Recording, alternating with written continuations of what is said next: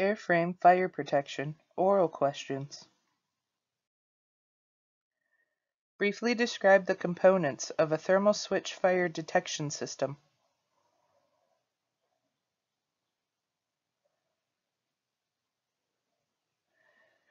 Temperature-sensitive switches that complete a circuit at a specified temperature and trigger a warning. Are thermal switches wired in series or in parallel with each other?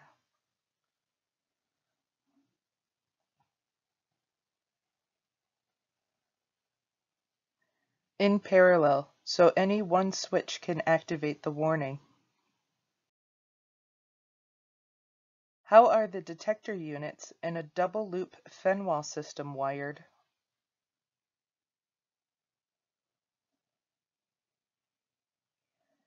In parallel, between two complete loops of wiring. In what way is a thermocouple fire warning system different from a thermal switch system?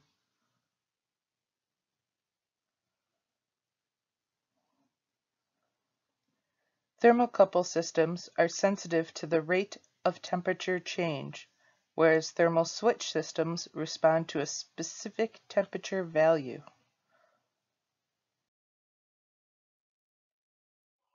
Briefly describe the components of a Kidde continuous loop fire detection system.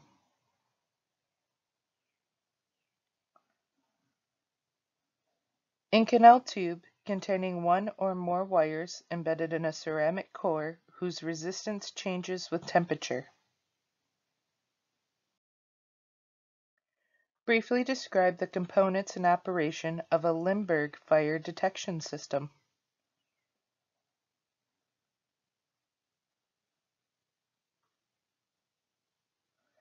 A stainless steel tube that contains an inert gas and a discrete material that absorbs some of the gas.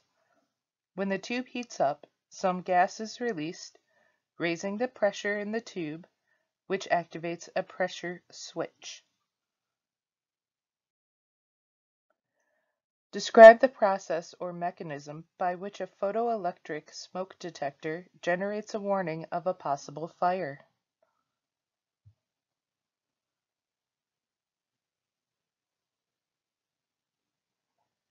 Smoke particles refract the light in the detector unit, causing the photoelectric cell to conduct electricity and trigger the alarm.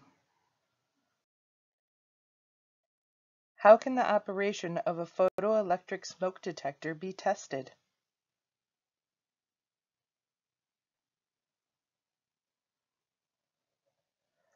By actuating a test switch. Name two types of smoke detection systems used in aircraft.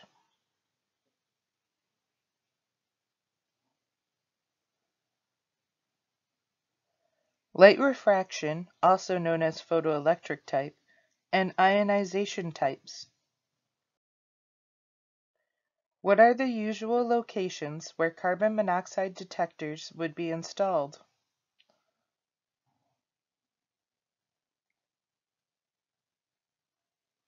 In an aircraft cockpit or cabin? How does a carbon monoxide detector indicate the presence of this deadly gas?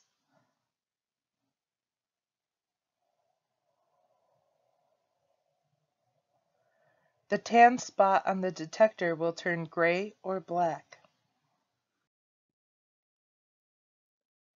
What are the possible effects of kinks and sharp bends in the sensing elements of a fire warning system?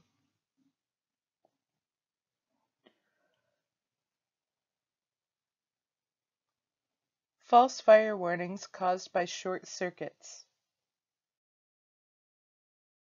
How is a Freon container checked for proper pressure?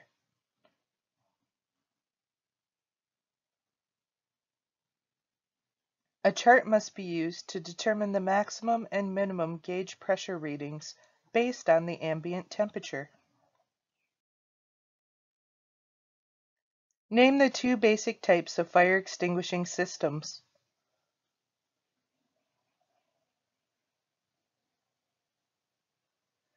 the conventional system, and the high-rate discharge system. Name the extinguishing agent most commonly used by conventional fire extinguishing systems.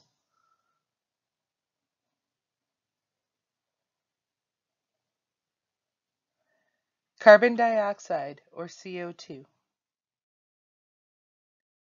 Name the extinguishing agent most commonly used by high-rate discharge fire extinguishing systems.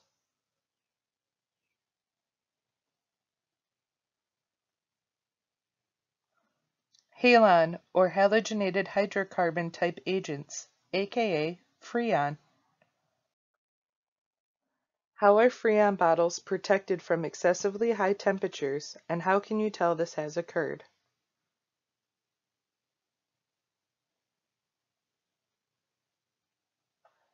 A thermal fuse, or blowout disc, will release the agent if the bottle temperature exceeds a certain limit. This blows out a red indicator disc.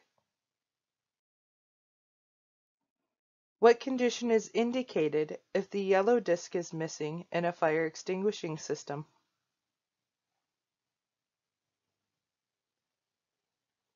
The system has been discharged normally or by the pilot.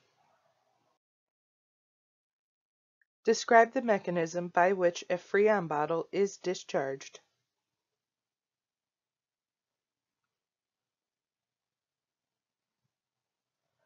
An electrical signal fires an explosive squib which ruptures a frangible disc. How is the service life of a discharge cartridge calculated?